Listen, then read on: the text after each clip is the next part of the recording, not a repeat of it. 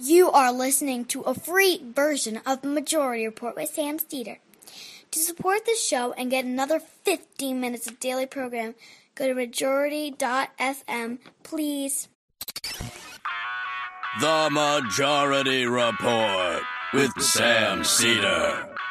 It's Wednesday, April 10th, 2019. My name is Michael Brooks, and on Michael Wednesday, this is the 5-time award-winning Majority Report. We're broadcasting live steps from the industrially ravaged Gowanus Canal in the heartland of America, downtown Brooklyn, USA. On today's program, the crew discusses the news while Sam gears up for his Vegas conference. I'm sure you'll hear all about it tomorrow. It's lit, Hello. fam. Hello. Hashtag me too. I'll definitely do that bit soon, the Sam in Vegas bit. On today's program, Bibi Netanyahu retains power in Israel, and it's time that we get serious about how politics actually works there. Trump's obsession with framing Iran as a terrorist threat and the Shia-Sunni split. We'll get to that, how that actually looks in reality. The Trump administration continuing to strongly suggest they're going to return family separations as a matter of policy. Theresa May is speaking with EU officials today in a request for a Brexit extension to June 30th. As that process grinds on, Macron appears to be softening a little bit. YouTube had to take down its live stream of the congressional hearings on white supremacy and hate speech on Facebook because there were too many anti-Semitic and racist comments on the stream. Well, I mean, to be fair, there's too many on a lot of videos. That one was just exceptionally visible. Right. True that. Texas bill would make it possible to put women to death for having an abortion as the extreme continues to migrate to the center in the Republican Party.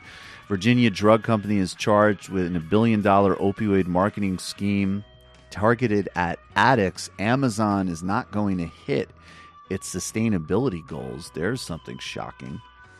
And former CBS News reporter Laura Logan is joining Sinclair in another incredibly unsurprising headline.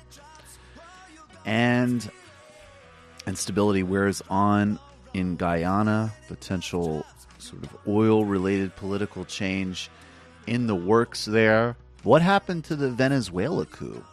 Maybe there wasn't any organic support for Guaido. That's interesting. And Charlie Kirk and his fellow band of idiots have a very interesting concept of what the Kurdish rebels, the Kurdish YPG rebels, are. And we might need to dispel it a little bit. All that plus RAP to the free exchange of ideas and a lot more on today's Majority Report. Oh, and of course I should mention socialist surge in the city of Chicago. The four of us are here. Tomorrow, what are we saying? In no time, you'll be hearing Sam say, like, so I woke up. He gets in his, like, he gets this kind of, like, drinking voice going on. Because his, like, Rat Pack intonation. He's in of like, tort mode right now. He was just like, I was at the craps tables, and it was a friend of mine who was actually friends with Benjamin and I. We wrote a pitch together for ABC, but the pitch was a joke. We didn't actually want to sell the script. But so we met writing that, and he recognized me because he saw me on Hayes. And anyway, so I'm up 15, and joining me now is a guy from a John Grisham book. Sam's trips to Vegas are like his solstices. Totally. They're definitely like his yes. It's a very important time for transition, reinvention, rebirth. Yep. I go to the 24-hour drone festival, and Sam goes to Vegas to talk about torts. Absolutely. We all need to restore ourselves in our own way. No, it's beautiful. Turns out that the baby formula company decided that it was It's just cheaper to kill people, so let's just kill them. It's cheaper to kill the babies. Wow, so you have this in documents? Yep, the document right here from May 5th right there, actually says it'll be cheaper to just kill these kids with bad formula sourced from China than give them formula. That really is just stunning. In Discovery, we found a document that said, on the one hand, we can make our products safer for people. On the other hand, we can make lots of money and kill people.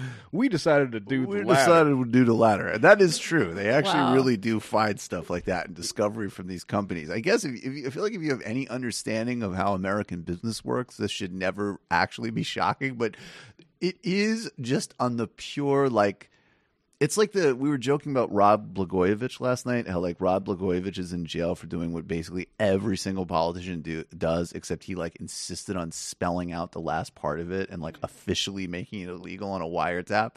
So these companies companies all the time calculate that they will put their margin over safety. That of course, but what is different is when you literally have it in writing. Like, hey, does this machine gun work? Nah. Most of the time. Yeah, most of the time. But I mean, obviously, it would be a super pain to fix it. All right, let's put that in writing. You're getting everyone so horny for torts. That really is just stunning. And then that's... Yep, and you can find that all there at deadbabyformula.com, and you can track her case over there at the...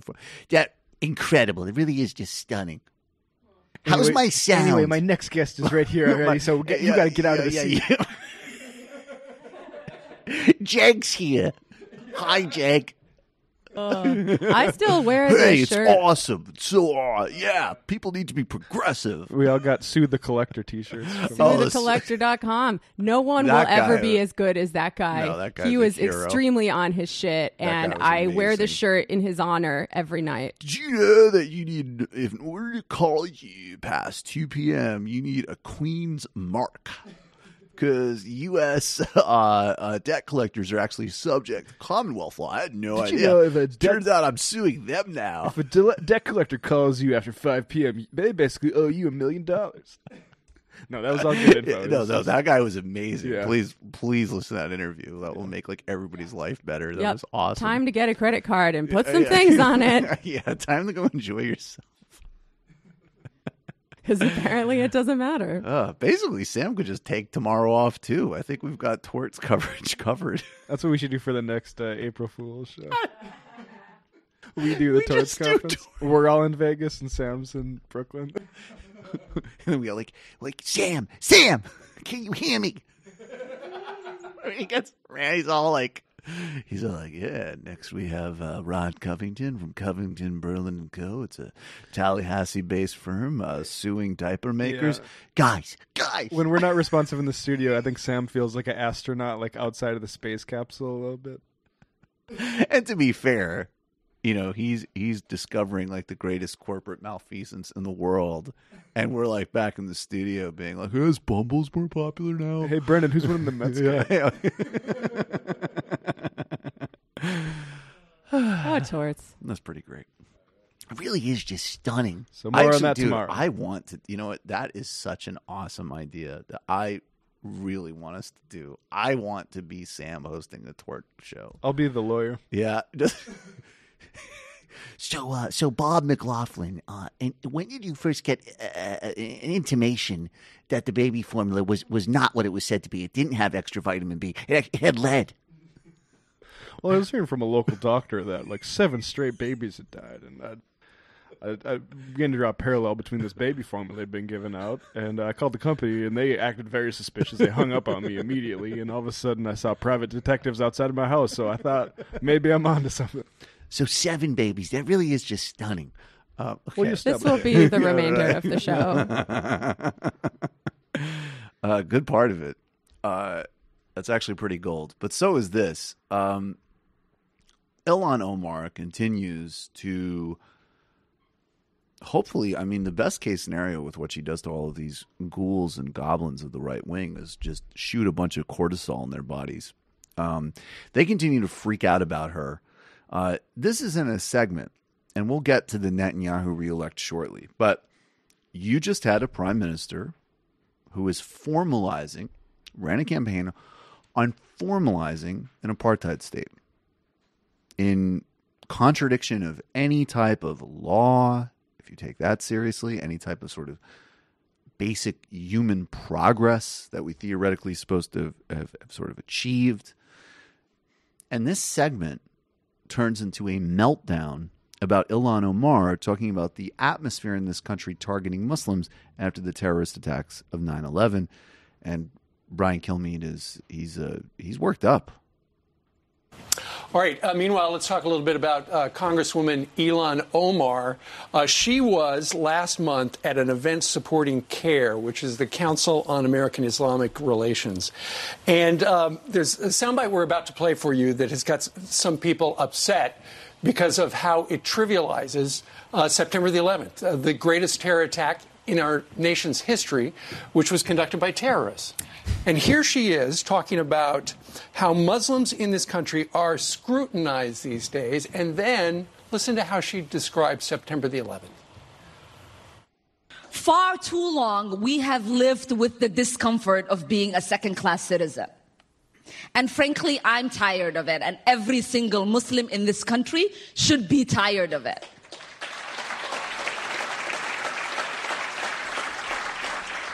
CARE was founded after 9/11 because they recognized that some people did something and that all of us were starting to lose access to our civil liberties. Yeah, some people did something, like an unprovoked attack, killing people in the Pentagon, thousands in the Pentagon, and that Flight 93, as well as in the World Trade Center. Really? There's so few people did something? You have to wonder if she's an American first. Dan Crenshaw tweeted this out. First member of Congress to ever describe terrorists who killed thousands of Americans on 9/11 as some people who did something, unbelievable. It is unbelievable. And can you imagine if she was representing your community and you were in her district, how embarrassed you must feel today? Many people are upset because they just said she was flippant about it. Some people did something. It was an attack that changed our entire country. I read that someone tweeted this out. They said, some people did something, sounds like a bake sale, but it does not really sound like a terrorist attack that killed 3,000 people and altered the New York City skyline forever. So as a Muslim American, you should be more outraged because they sullied your religion. In the name of religion, they kill Americans and still do it on a daily basis. There's so much to pick apart here. And what I find ironic is part of to pick apart is, and I'm so burned out on all of these tone conversations, but these are the people that are all, oh my God, people on the left, they're too uptight. They need to take a joke. By the way, sometimes that's true. And sometimes people are reaching for straws and trying to, I get when we get clips like that of right-wing figures saying something that's like, okay, that's slightly inelegantly put, but we can do better than that. They built a whole segment on a primary point, which is objectively true, which is that Muslims were both targeted and focused on by state agencies through policies like the Patriot Act, as well as through vigilante violence after 9/11. So groups needed to form to protect a persecuted category of people that had nothing to do with the September 11th attacks. That's what she's talking about. This is also on the heels, the third thing, of a couple of days ago, a guy being arrested with plans to assassinate her, as they continue to try to amplify the conspiracies and nonsense about her. And then that brings us to Dan Crenshaw. I will never forget. Here's a good example of an un-PC thing I can live with. I don't care that some guy on Saturday Night Live made a joke about his eye patch. I do not. And if you do care, and if it was offensive, here's what you do.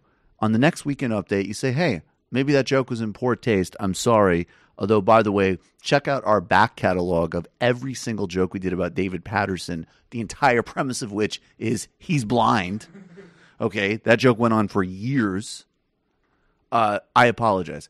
Not let's give a national program platform to a fascist member of Congress. And here, Matt, what do we have up on screen here? Dan Crenshaw, alongside a few other Tea Party people, I can't remember any of the names off the top of my head, but some not great people, was a member of, as Mike Michaels says, the oldest and largest Tea Party group. I'm just going to read from Mike Michaels. The oldest and largest Tea Party group on Facebook would like to congratulate Daniel Crenshaw, one of our Tea Party group admins, for his impressive win in yesterday's Texas District 2 runoff. Dan will easily win in November and is going to make a superb congressman. Now, another Hashtag MAGA. Another post you might like to see from Mike Michaels here, just Yes, to get an idea of what this, what the moderators, I would like an idea of what kind of ideas were being exchanged. How well was this administrated? Oh, here's Mike Michaels.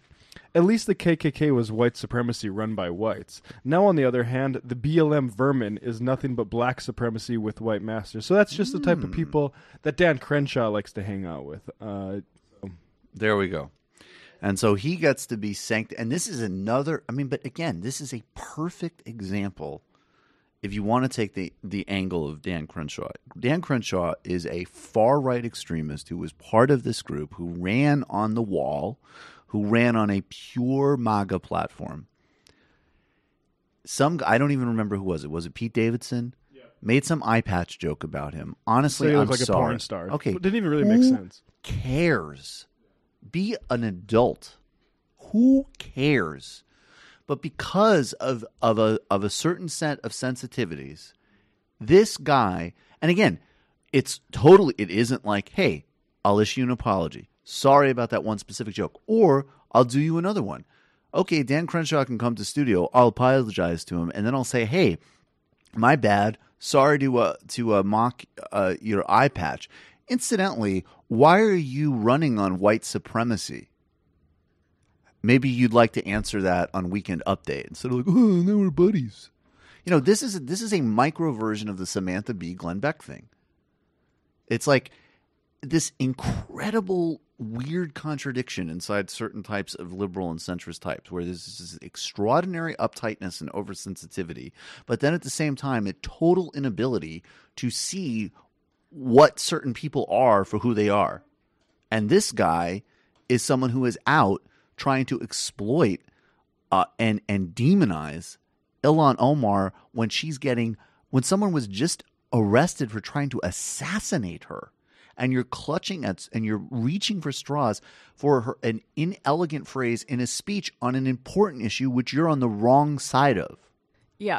The speed with which they pivoted from the topic at hand, which is Islamophobia and Muslims being unfairly targeted, to 9/11 was really, really bad, and it was done by Muslim terrorists, kind of implies that the Muslims in this country deserved what happened to them after 9/11. I don't think it kind of does. It also directly does. Yeah. It also shows like how everything these people say is 100% projection, right? Because Ilhan Omar never even said the dual loyalty thing. Never. They only said that she said it, and that's because they were thinking of saying it about her.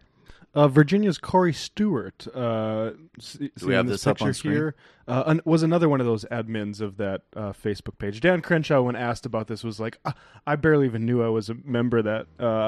How is this news? So he doesn't think he should ever... I have an actual legitimate question here, because I don't do this dual loyalty stuff for anybody, because it's mostly just nonsense. In general, even when marshaled against because it's just the wrong way of framing the issue. Like, you could say, hey, are you lobbying for the Emirates? That's like an actual question. But Dan Crenshaw, do you have dual loyalty to the Confederacy and the modern United States? And that is like my legitimate question to most frontline Republican leaders. It's a fair question. Also, the mention of CARE, and people call that a terrorist organization, not according to the State Department. One that is associated to this, according to the State Department, is the one Seb Gorka's affiliated with. But Dan Crenshaw doesn't seem to be too worried about that one. No, I don't see any. I don't see any tweets about that. I wonder how Dan Crenshaw's making the selections of which alleged terrorist ties he's upset about. I know, but by all means, establish an Instagram friendship with him, and definitely apologize if you've ever been rude to him on a comedy show. That's really crucial, really strategic. Honestly, look, let's go absurd for a second. The equivalent of this is I'm being absurd. I'm not drawing a direct parallel. Calm down. But, SNL of 1930s Germany. Oh, my God, Hitler's mustache is so disgusting. That really hurt my feelings, and I'm a veteran. Oh, okay, why don't you come on Weekend Update? We can become pals. There were also eye patch Nazis, too. Right. That's true. Yeah. I mean, you got to ask yourself, are people being systematically discriminated against for having eye patches in this country? I think the answer is no. Sure. And again, it's not even like, if you want to apologize, cool. That's not even like the point. Well, it's the a point joke. is first of all, it's a joke. And that in general, I'm sorry, calm down. But the other point is like the gulf in between a throwaway joke and we're going to go all the way to flying this guy into New York and making his most prominent outside of right-wing echo chamber media exposure is, oh, look at this nice veteran that's buddying with Pete Davidson after Pete Davidson made a joke about his eye patch. Yeah, that's what they did. That's I mean, how that you is quite launder literally white supremacists into the mainstream. That's it. And then all of a sudden that turned into a nothing story to a very real story. Or sorry, I'll say white nationalist. Oh, yeah, no. Dan Yeah. Crenshaw, so I don't have to invite Dan Crenshaw here to apologize to him. I'm just going to say nationalist, so we can really be in the clear. I'm looking at Matt's computer screen right now. It's just a rogues gallery of Nazis with eye patches. And I will. No, I'm not going to say that. Never mind. We're sorry. The Majority Report is supported in part by Simple Habit. Simple Habit is a mobile app that provides a massive and diverse library of 5-minute guided meditations. And the Majority Report audience can try Simple Habit totally free for an entire week when you go to simplehabit.com/majority. There's a growing body of scientific evidence. I would primarily look at Richie Davidson's work at the University of Wisconsin. It goes back to Herbert Benson at Harvard. I think he started documenting this stuff in the 70s, at least the 80s. Stress, relaxation, focus, depression, anxiety. Meditation has a myriad of benefits. Simple Habit has over 2,000 guided meditations specifically designed for different parts of your day and just about anything you might be dealing with in life. They have guided meditations for mindfulness, meditations for anxiety, for depression, for when you're having trouble falling asleep, meditations for when you're wanting to overcome procrastination or for when something important is going on at work, and meditations designed for parents. They have meditations made specifically for when you're waking up or on your lunch break or when you've just gotten home from work or when you're going to bed. As I always say, the one that helps me go to sleep is the one that I have come to rely on. Incredibly helpful. And but I do love, I mean, I have a background. I've practiced different meditation techniques, primarily mindfulness, for a while, and I sort of love the menu. I love the different options. There really are a lot of different ways to meditate. Different people are trying to accomplish different things with meditation, and Simple Habit is able to cater to just about anyone, regardless of what your goals are with meditation or how much past experience they have with meditation. The variety of guided meditations in Simple Habit is part of what sets it apart. Simple Habit just won the 2008 Google Play Award for Wellbeing app. It's available on iOS, Android, and web browser. And the Majority Report audience can try it for free by going to simplehabit.com/majority. If you're watching on YouTube, we've put a link in the video description. So Benjamin Netanyahu has hung on to power in Israel. And this really shouldn't come as much of a surprise to anybody. It was a very tight election, and his primary, opponent in the election was not running with any kind of fundamental strategic alternative to Netanyahu's position. That's a really important thing to highlight here, because the stylistic concern that Netanyahu is totally alienated, as an example, like the center left, broadly speaking, or that Israel should sort of pretend to have a sort of more respectful relationship to the United States, no matter who's in power. That's the standard issue position of, as an example, even just like the security establishment in Israel.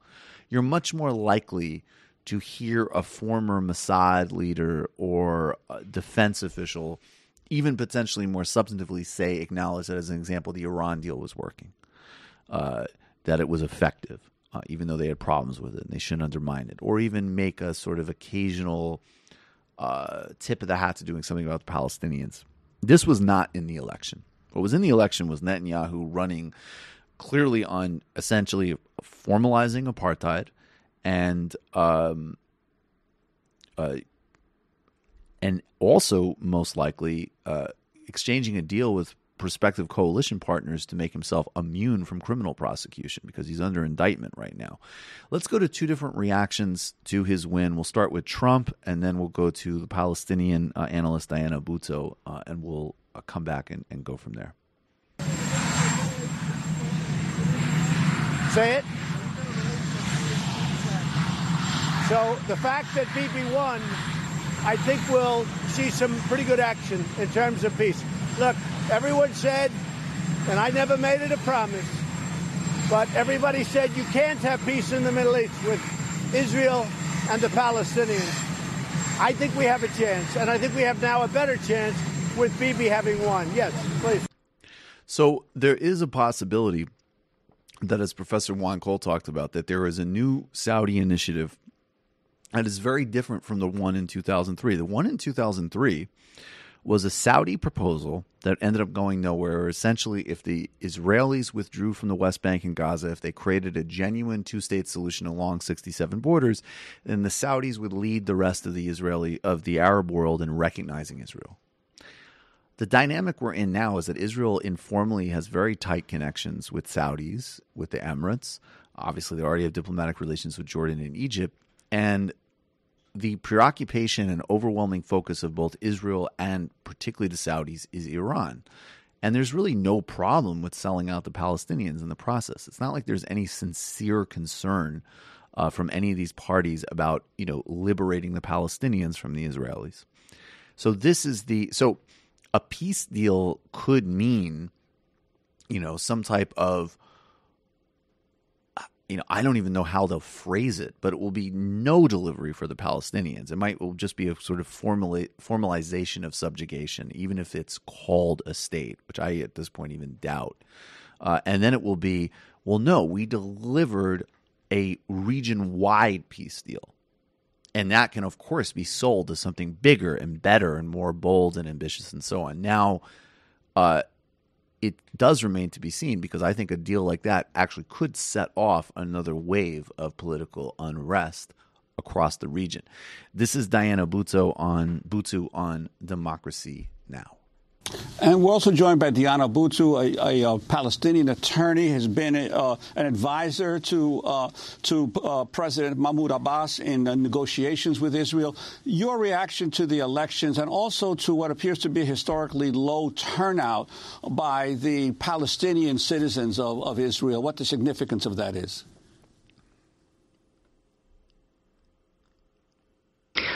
But in terms of the reaction vis-a-vis the outcome that we've seen, this was, in effect, for Palestinians at least, this was an election in which you either choose Trump or you choose Trump.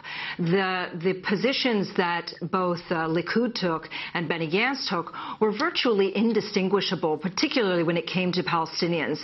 They bragged about how much they were going to beat up on Palestinians and then took their voters as a result. So it's not at all surprising that we see this outcome, given that we really had two candidates that were quite mirroring one another when it came to this election. In terms of the voter turnout, there were a number of factors in terms of low Palestinian voter turnout.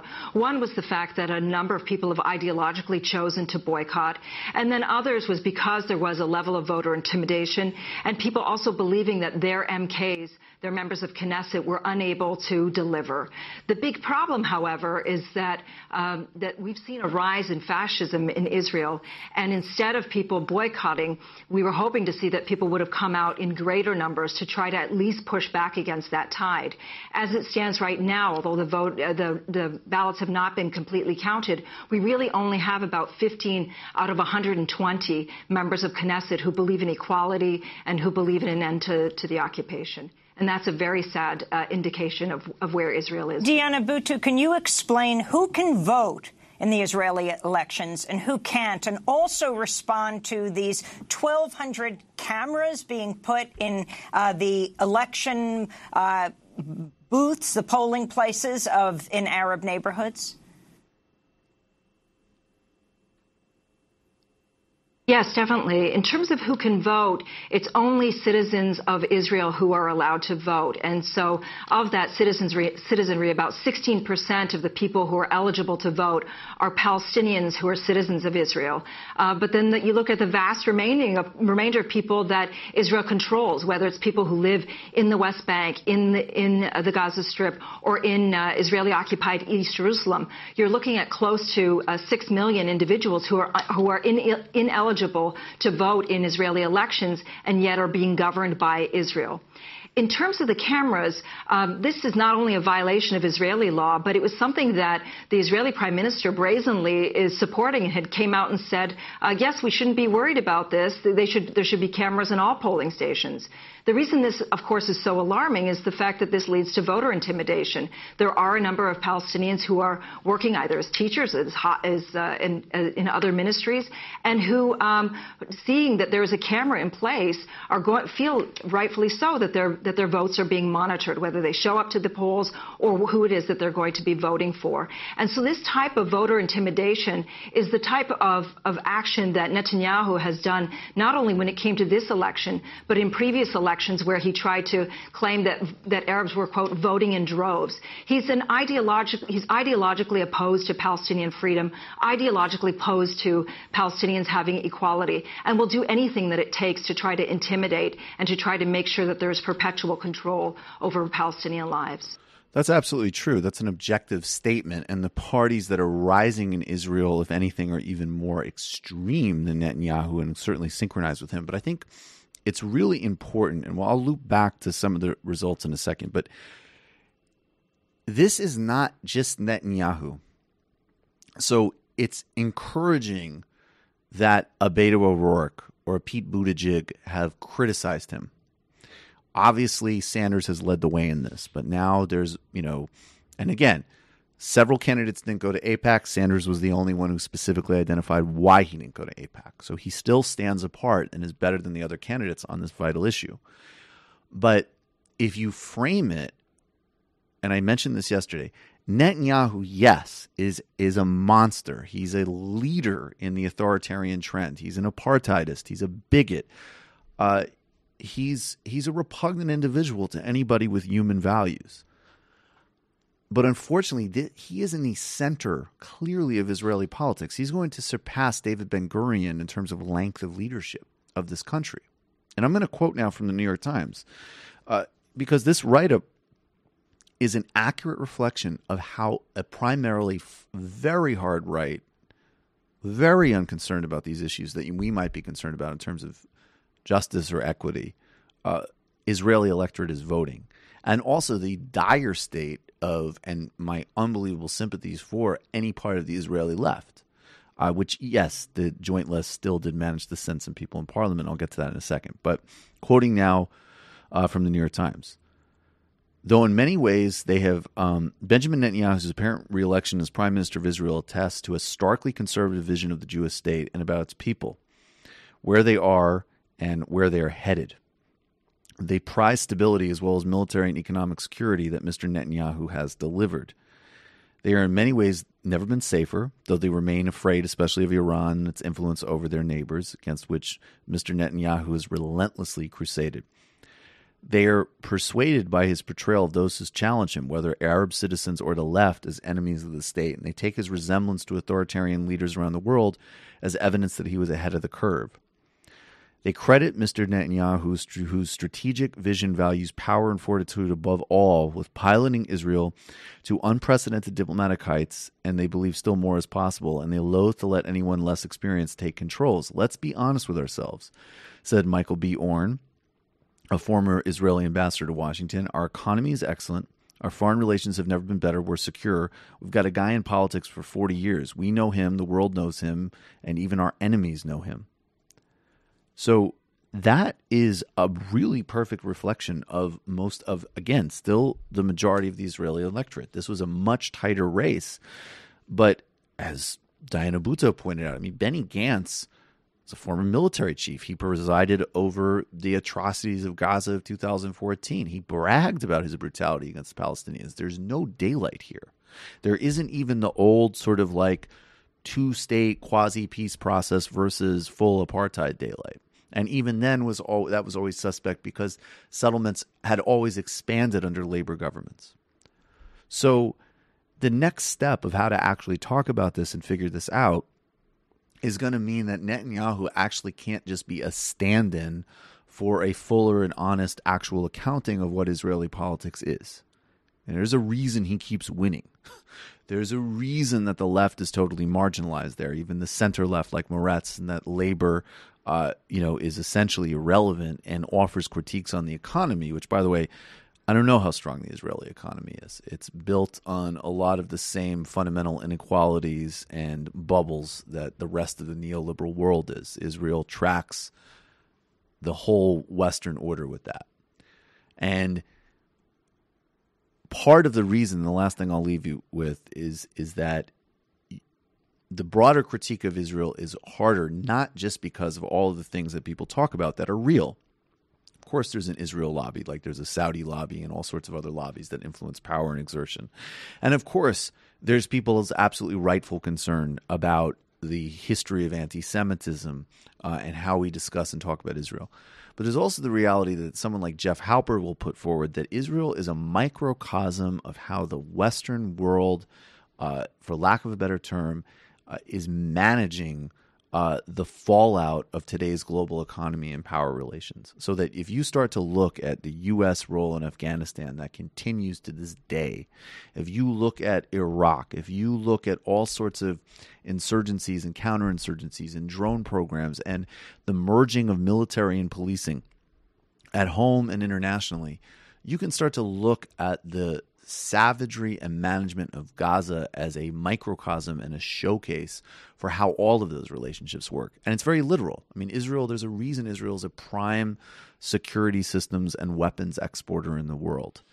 That oppression, that dynamic is an advertisement for security policies, for weapons, for population control. There's a reason that Israeli companies are involved in things like detention centers. There's a reason that going back to the 1980s, some of the things that we talk about that Reagan supported in Central America, some of the death squads and mass killings in places like Guatemala and El Salvador also included flying in Israeli trainers. So Israel has also become a showcase for this broader barbarism of this relationship. And that critique is going to go far beyond Netanyahu, and it's going to implicate all of us. So that's the sort of big picture around that election. Do you guys have anything you want to add to that? I think that was all pretty good. I would just reiterate that Israel, I feel like it's mask off time for Israel. Definitely. They can't keep playing this game about how, it's the only democracy in the Middle East and we have just human rights and gay rights and stuff. No, I think more and more Americans are waking up to the fact that that's not true. It is it's complicated, definitely, but I feel like sometimes people use that as a cop-out to avoid taking a position on it. And some aspects of it are not that complicated. Like if you have a population of people that is subject to your domination who don't have citizenship rights and don't get to vote, it's not a democracy. Period. And nothing complicated. Don't let people use the complicated evasion with you on this. It's not. I mean, how you actually solve a problem like this and the logistics of it and the culture of it and the politics and the economics, yes, that's complicated. But the basic analysis of this situation, anybody says that it's complicated, they're either totally ignorant or they're trying to hustle you. It's nonsense.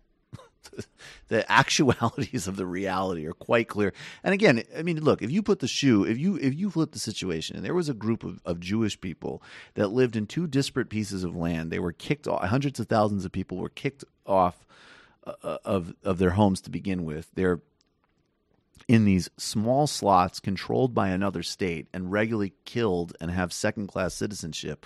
We would be rightfully appalled at the greatest currently existing act of anti-Jewish violence and oppression on the planet. I mean, there's nothing complicated about that basic analysis. Nothing. And it makes, I know that obviously the Democratic Party and Democratic candidates, even the best ones, are not going to be where I am on this issue yet. Of course not. But I got to tell you, like, I mean, look, in some ways, Bill de Blasio is just such a delusional buffoon. I don't even know what to say.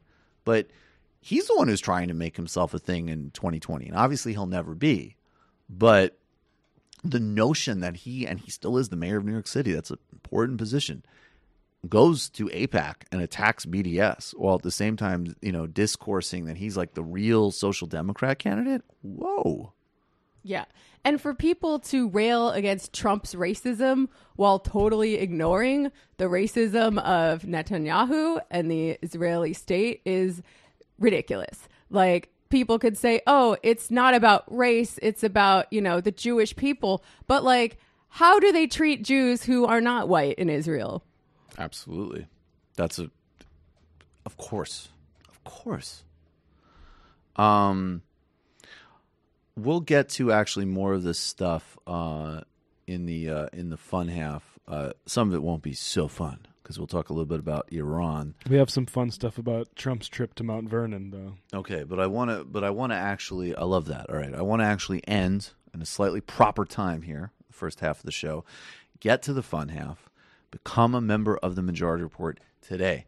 Majority.fm/become a member. It's how this show happens. It's how we have an independent voice for conversations, for debates, for differing perspectives inside the left. Ideas and exchanges of ideas. And some of us are actually committed to those things. We got to source our ideas, folks. We're idea suppliers. Yeah.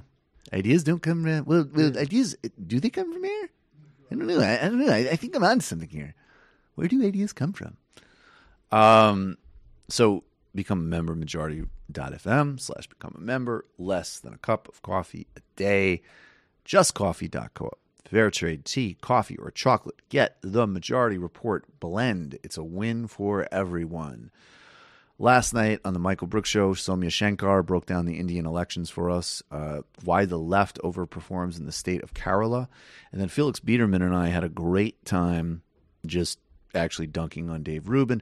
And in the postgame, we had a really great discussion of what the psychology of Democratic and Republican fundraising emails reveal about the different parties. So why is it that all the Republican emails are just like, hey there, Michael, they tried to end the white race. Well, I'm proud to tell you, we didn't let them. But can you believe that Rosie O'Donnell's still coming for us? And then, like, all of the Democratic emails are like, dear Michael, this is Barack Obama, and I'm freaking out. Here's oh yeah, we use this apparently from Nancy Pelosi. Kiss all hope goodbye. If Boehner has his way, we might as well blah blah blah. Yeah, Paul Begala, I'm bleeding. So some of the problems with loser and winner attitudes. Update at dccc.org. Crushing blow. Jesus Calm down, Christ. D-Trip. You're like a bad ex. I know, it's not good. Tough stuff. So that was very fun. Patreon.com/TMBS. We're doing a Sunday show because the last week of the month we're in LA and we're off. So we want to make sure everybody gets their full shows this month. Dom Ketchiachu is joining us to talk about the end of empire and the creation of the third world, and then a bunch of other stuff. As always, Michael Brooks Show on YouTube. Patreon.com/TMBS. Get your tickets. The surge is happening. I saw it today in the numbers, so now we're actually a very few left. Get your tickets to the Bootleg Theater, April 20th, Michael Brooks live show with Ana Kasparian, Big Waz, Nando Vila, and the whole crew. Jamie, what's going on?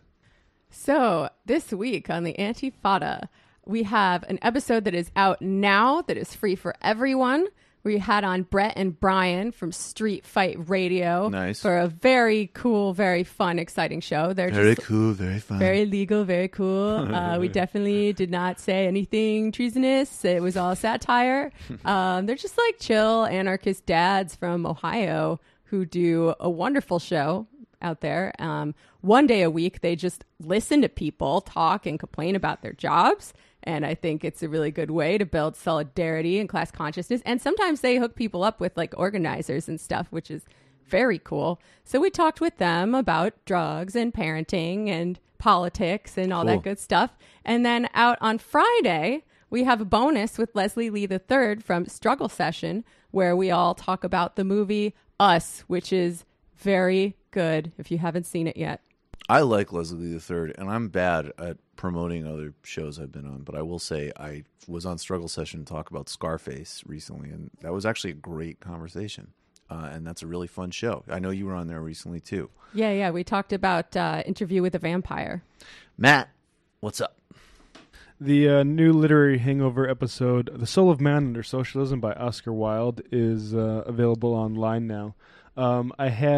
This is the, if you have the YouTube up, Jamie, it's got, you can see the sort of design on the cover. There's two things you can notice. One is that under socialism was omitted, even in Oscar Wilde's lifetime. Didn't want to have that part on. Let's just call it The Soul of Man. It'd be simpler to sell. That sort of pattern with the leaf, but it's sort of geometric, that comes from a guy named William Morris, who was like a sort of early sort of libertarian socialist. He was like a printmaker. He made wallpaper, famous for making wallpaper, and also was like, we need to go back to sort of feudal ways of having meaning in work, sort of early mercantilist sort of nostalgia type of thing that was very influential to Oscar Wilde. Check that episode out, and subscribe to the YouTube channel if you haven't. That's awesome. What I told you that there was a guy at an event who came up to me and he was like, I'm legit, like, I'm a fan of all the shows. You guys are like the Wu-Tang of left-wing podcasts. And that's actually not a bad analogy. I kind of buy it. All right, guys, we'll see you in the fun half.